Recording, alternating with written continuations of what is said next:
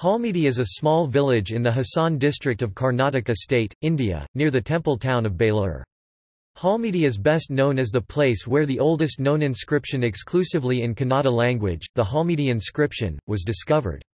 Anterior to this, many inscriptions with Kannada words have been discovered, such as Brahmagiri Edict of 230 BCE of Emperor Ashoka. However, this is the first full-length inscription in Kannada.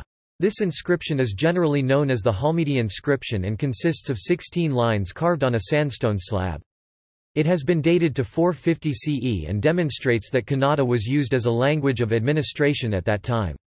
The inscription is in primitive Kannada with distinctive characteristics attributed to those of Proto-Kannada and uses Kannada script similar to Brahmi characters. Halmidi village is located between Chikmagalur city and Belur town.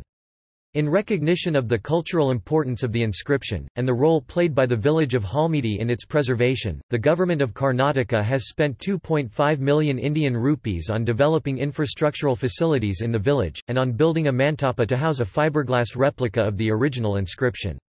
The government has also begun to promote the village as a place of historical interest.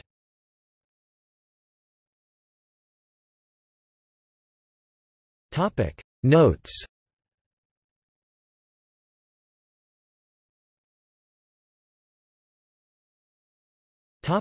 External links. Picture of the Halmidi inscription. A report in the Hindu. Halmidi village finally on the road to recognition.